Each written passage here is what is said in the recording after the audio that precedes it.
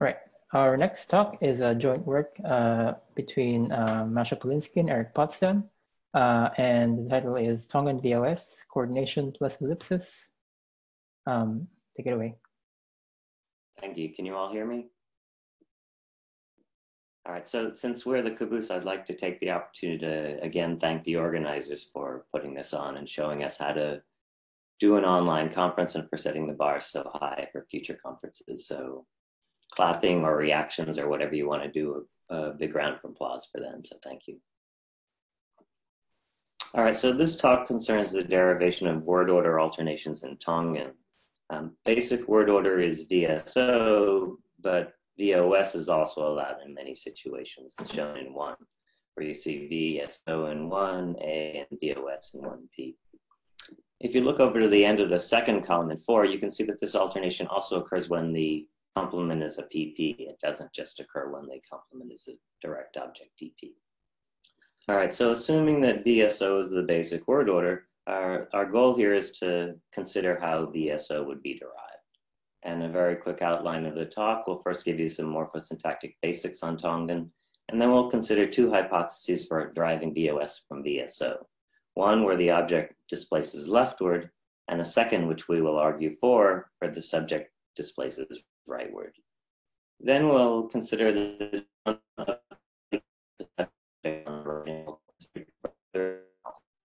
movement analysis and a complex causal coordination plus ellipsis analysis.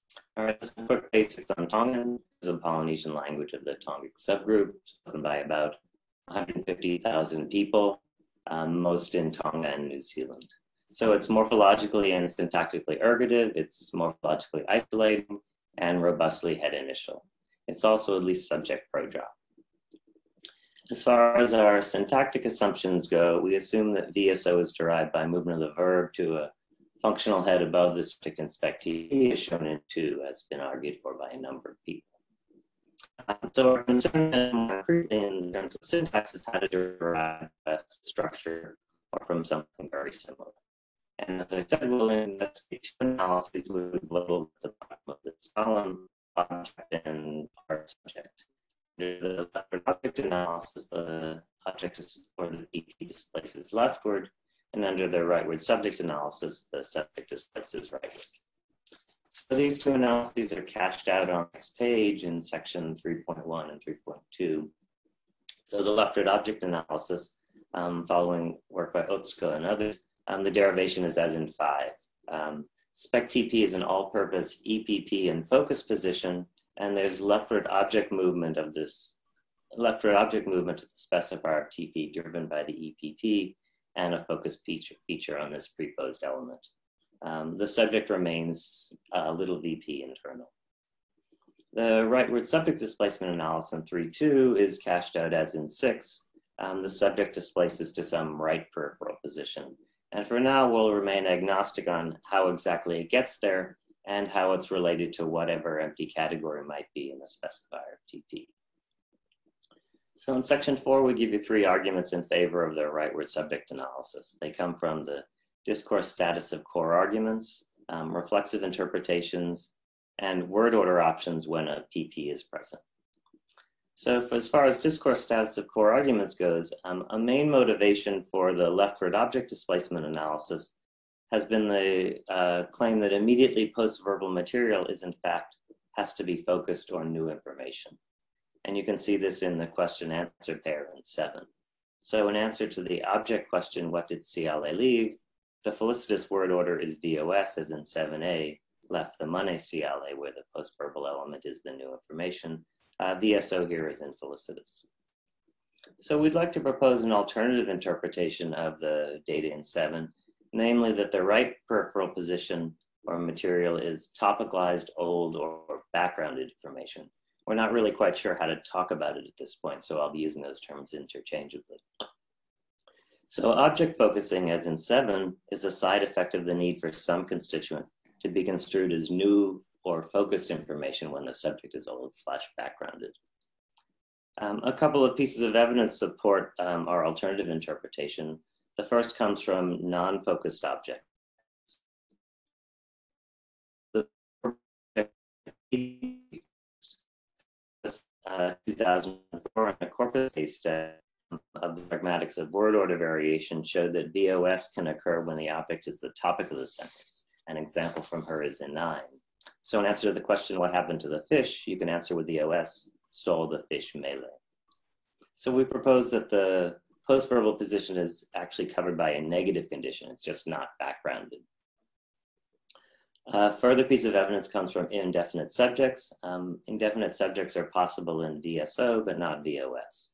So 10A is VSO, kicked a child the cat, which is grammatical, but 10B, the VOS, kicked the cat a child is not grammatical. So under our story, indefinites resist topic interpretation, and so they can't be the subjects in VOS. Something similar shows up with WH phrases. Tongan allows WH in C2, but subject WH in C2 is only allowed with VSO and not VOS. So VSO is possible in 12A. This proposal of WHs cannot be topic backgrounded. Inherently posed. So skipping the next subsection to summarize this argument, subjects in VOS, we claim, are topical or backgrounded or old information. This isn't accounted for under the leftward object movement analysis, since the subject has the same morphosyntax in both VSO and VOS. Under the rightward subject analysis, the status of the subject in VOS can be attributed to its unique rightward structural position, whatever that turns out to be. The second argument comes from reflexive interpretations. Tongan doesn't have a dedicated anaphor. Instead, a occurs immediately post-verbal or following the lower argument. So some examples are given in 14A and B. 14A, Pila takes care of himself at the hospital.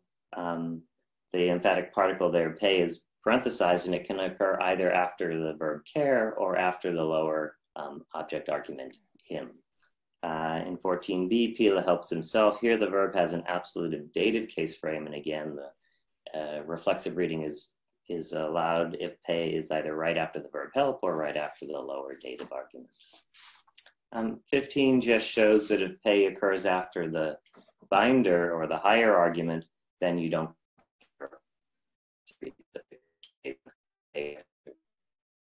Pila with the attempted meaning. Pila takes care of himself. So our assumptions about reflexive are fairly conservative here. In 16, we assume that subjects or whatever is in spec TP is structurally superior to complements.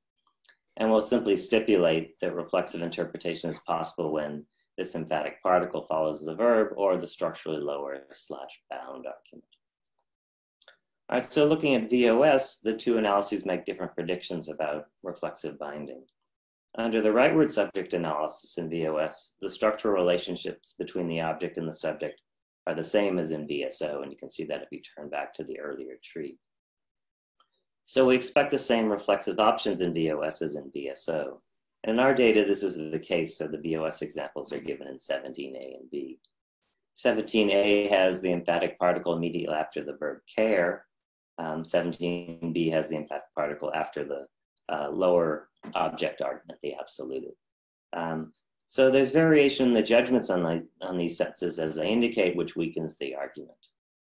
But turning to the leftward object analysis, in VOS, the object A moves across the subject in spec TP, so 17B in fact is predicted to be ungrammatical as a principal C violation because the pronoun C commands the co-indexed noun, our expression, Pila.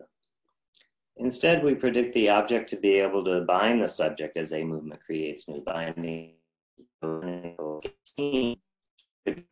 Grammatical where the absolute is the full noun phrase and the ergative is the pronoun, but this is ungrammatical. So Otsuka 2005C has an explanation for this, stipulating that the antecedent of a reflexively interpreted pronoun must be ergative in order to prohibit 18. But this would incorrectly exclude 14b, which had reflexive binding with an absolutive dative case frame.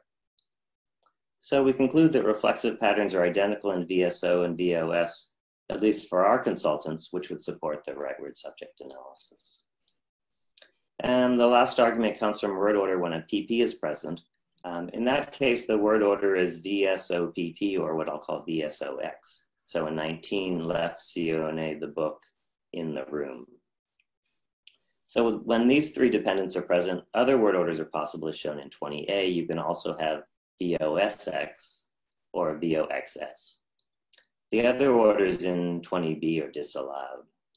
So we claim that the rightword subject analysis does a superior job in accounting for these orders. Looking at the leftward object analysis first, it both overgenerates and undergenerates the possible word orders. It does correctly predict that an alternative word order will be VOSX, but it undergenerates VOXS and it overgenerates VXSO. So these three claims are illustrated in 21 through 23. In 21, we see that it correctly generates VOSX. The object simply moves across the subject to spec TP.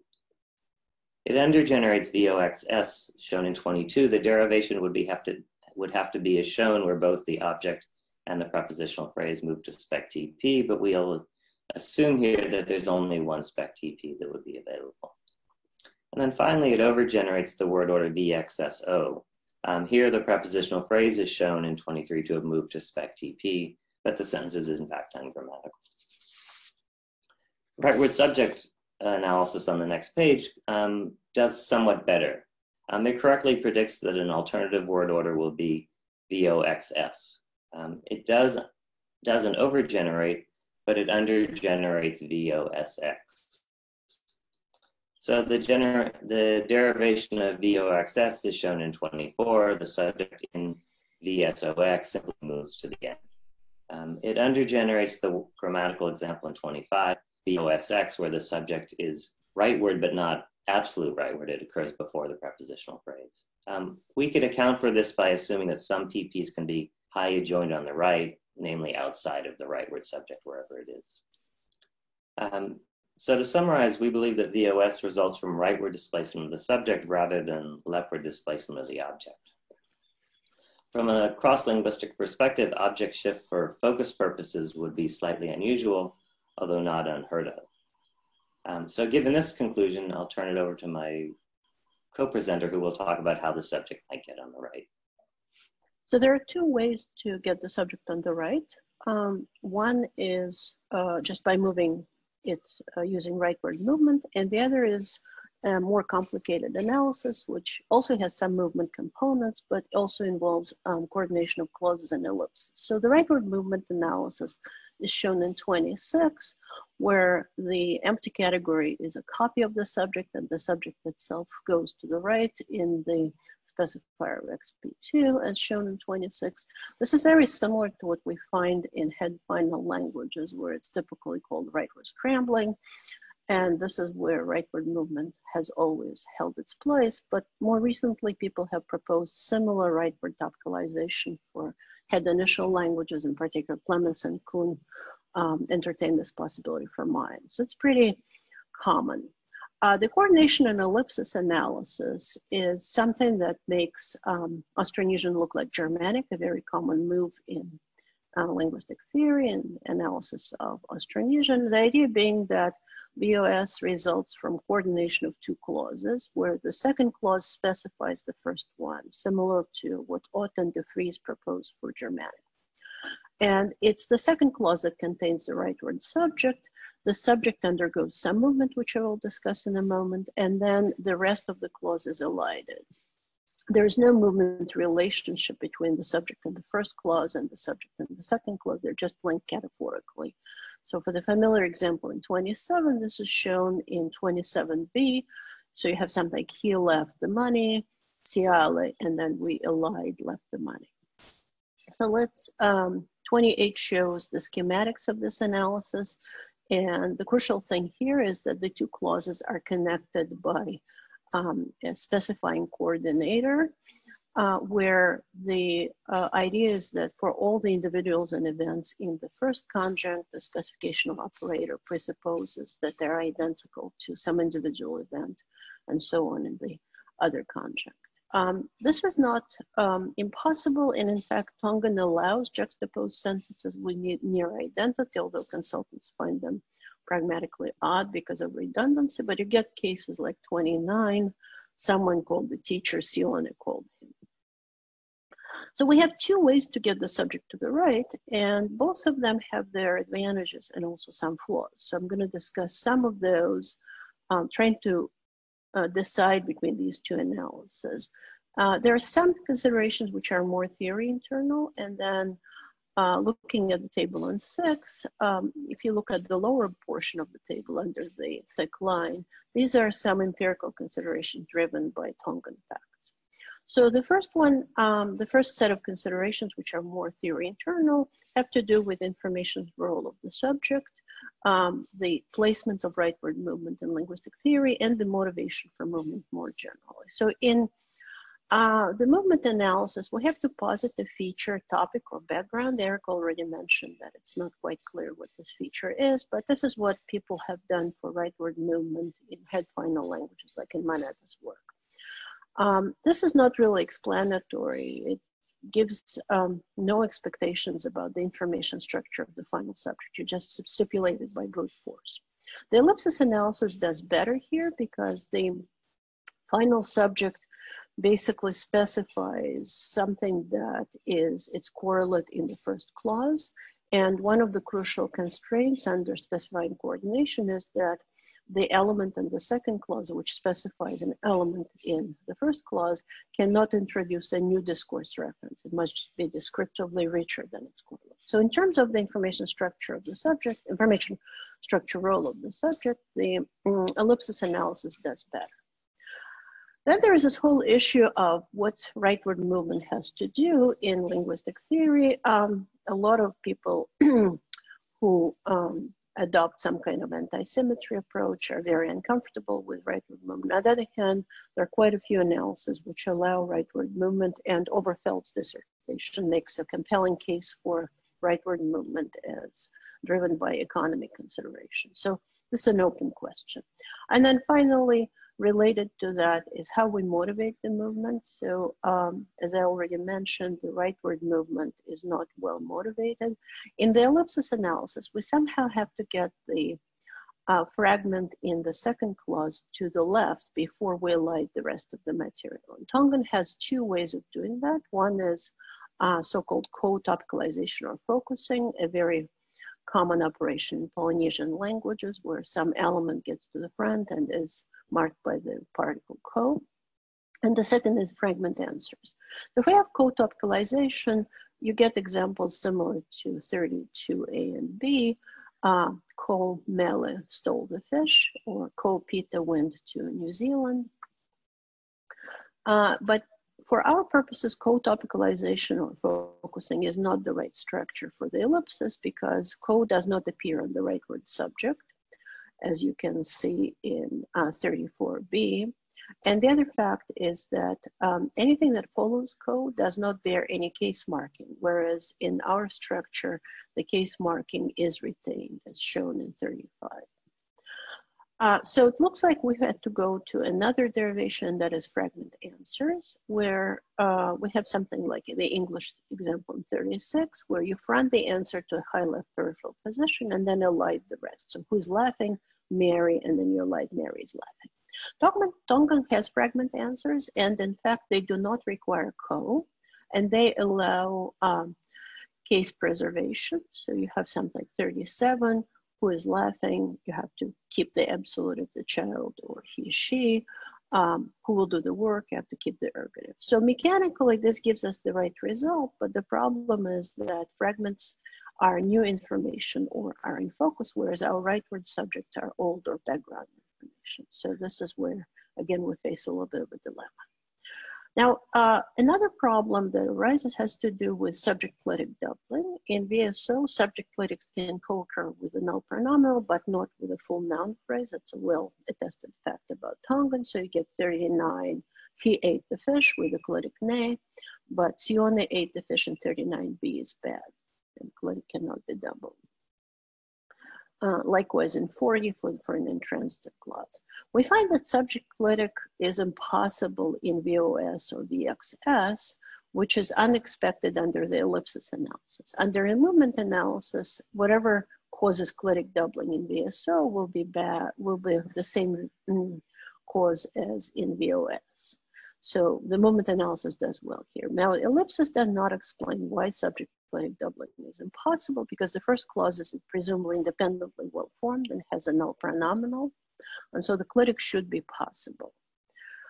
There may be some non-syntactic explanations for this, in which case the ellipsis analysis can still be rescued. Another consideration which actually argues in favor of the ellipsis analysis is epithet doubling. So ellipsis predicts that the rightward subject can be doubled in the first clause. Under the movement analysis, that doubling should be impossible. And in fact, most speakers we consulted do allow the epithets in the postverbal subject position, like in 43b. So you have something like went, the idiot to the principal, Pila.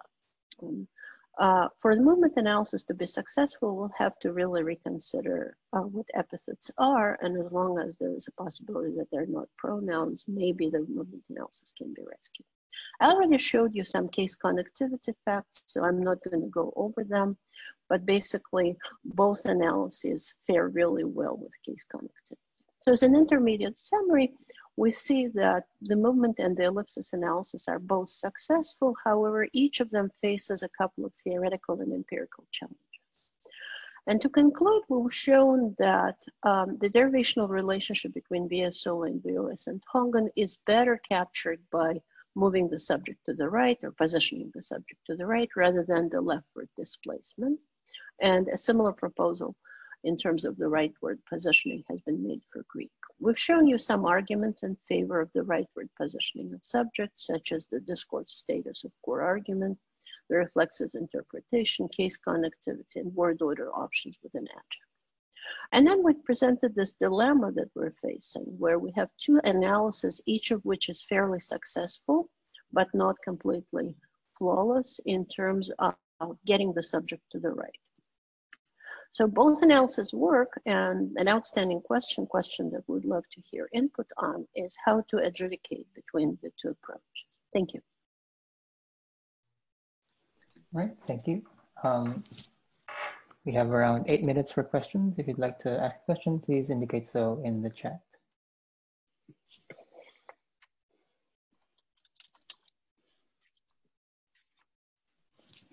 All right, Lauren, please unmute yourself. Hi, can you hear me? Yeah. So my question has to do with the first part of the presentation. And if you guys have considered the possibility that, you know, given some of the, I don't know, I guess equivocal data arguing against arguing against A scrambling, if it were possible, one possible explanation would be that there are two different VOS constructions.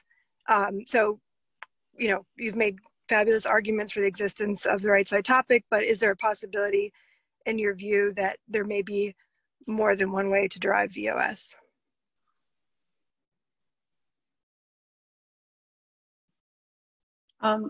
It's possible. We've tried to look at some other arguments, and it looked like one of the possibilities that you guys use is to use prosody, and the prosodic arguments are not very conclusive. So I don't think we can completely rule it out, but based on all the other primary data, I don't think we have found any indication that there are two ways to get VOS. What we'll see is that the subject on the right will always be, you know, definite specific backgrounded. And so then the question is, do you move it or do you just specify? Then we're back to our two analyses.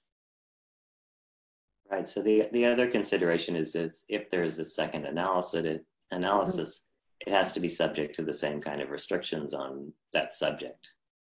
Right. So if it can also capture the subject restrictions, then we'd be better off with just one if they both do the work.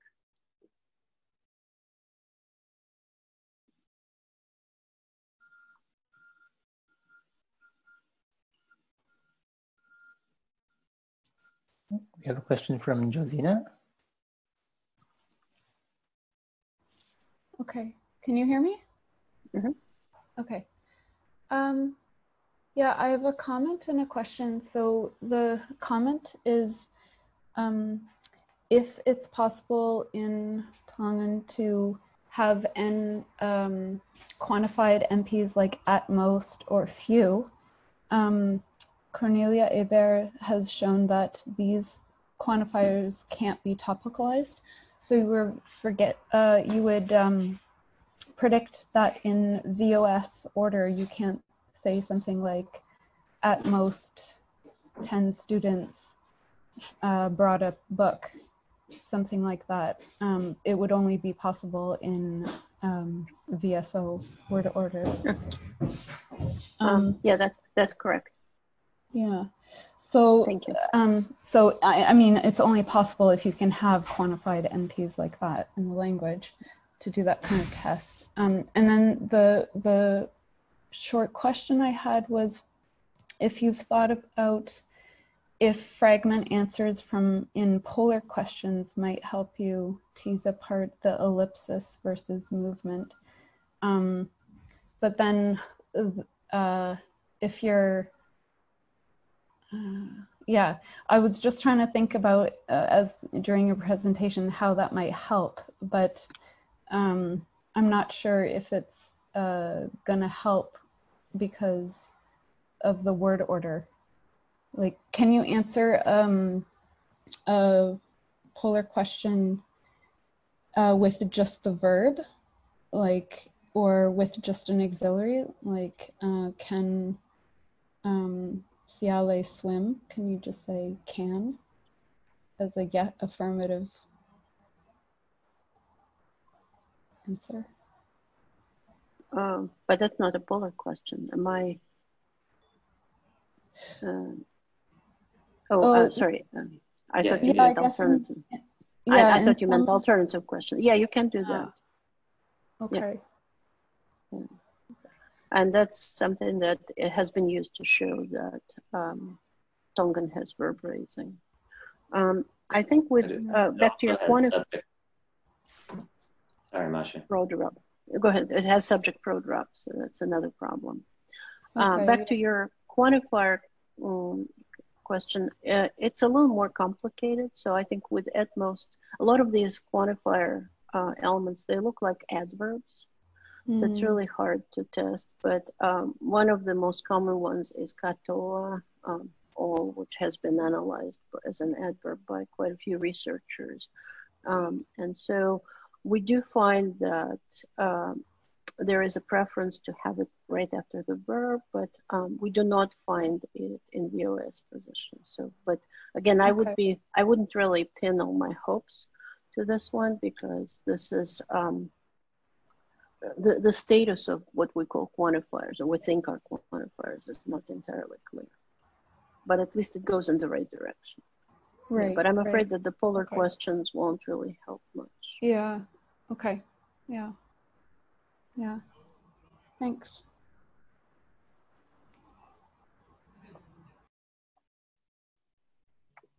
Oh, we have a question from Yuko.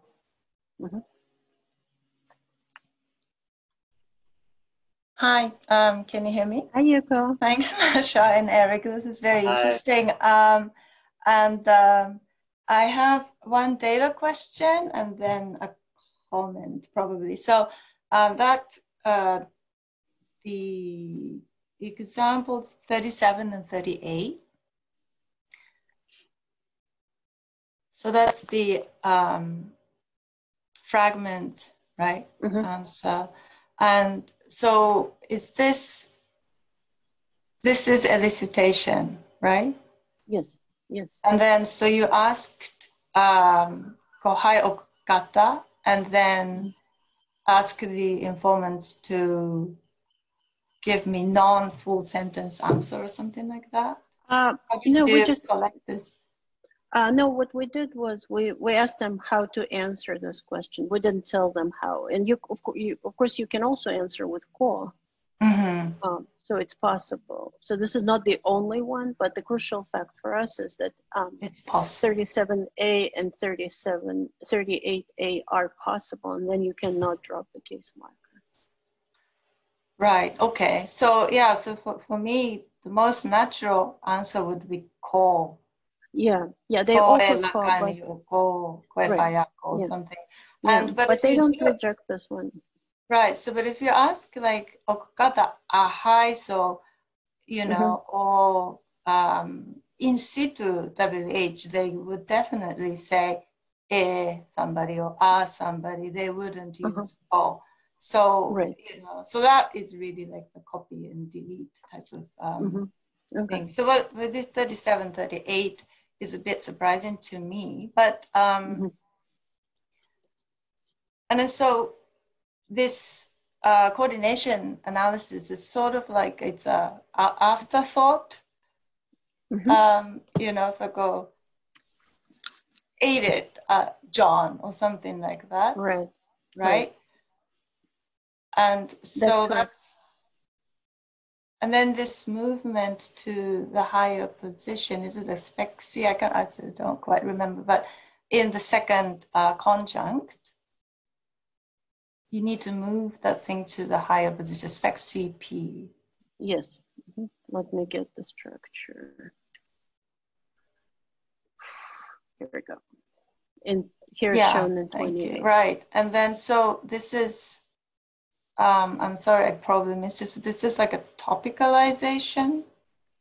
What is the nature of this movement? And I also am kind of curious how you can manage to keep ergative case marking or affirmative case, well, yeah, ergative case marking in this position, because as you have shown that that kind of topicalization is not possible elsewhere. Exactly. Yeah. So that's exactly the problem curiosity for us.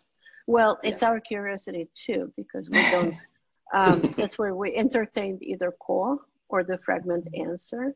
And the core thing doesn't get you the case connectivity. The fragment answer violates syntactic ergativity that we see elsewhere, except in fragment answers. And if we follow the fragment answer route, then we get the wrong information structure. But the general inspiration for this more complex analysis comes from the analysis of afterthought in Germanic languages. That's where we follow Orton de Vries. But you're exactly right. This is where the main problem lies. Eric, do you want to add anything? No, that's the main point. You just reiterated it. Yeah. No, thank you. I mean, I find it really interesting. It's good to have multiple analysis, right, Lawrence? So, yeah, thank you. Thank you, Yuko. All right.